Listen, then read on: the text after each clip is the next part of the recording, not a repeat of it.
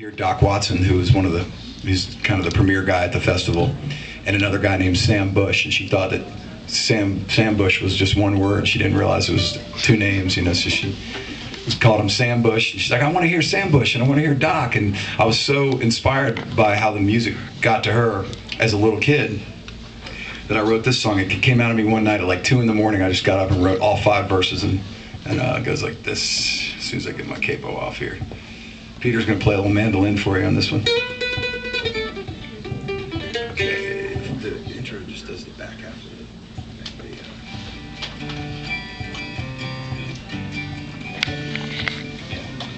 Okay, cool. So we know. 1, 2, 3.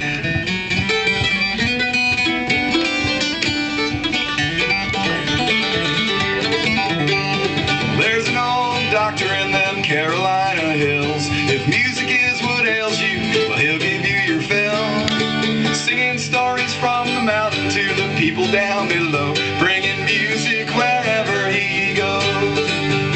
The enemy gave ambush and we all had to flee. We took refuge with Sam Bush in Nashville, Tennessee, where it sounds a little warmer and the fires always glow, and there's music wherever you go. Music wherever you go. And rolling in a traveling show, just a singing and a playing and swaying to and fro, bringing music wherever we go. Take one, Peter.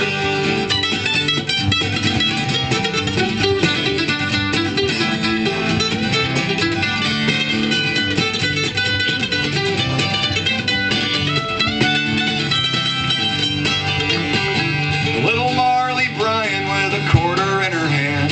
She's headed for the jukebox, wants to hear her favorite band. Clapping hands, stomping feet, and dancing as she grows, bringing music wherever she goes.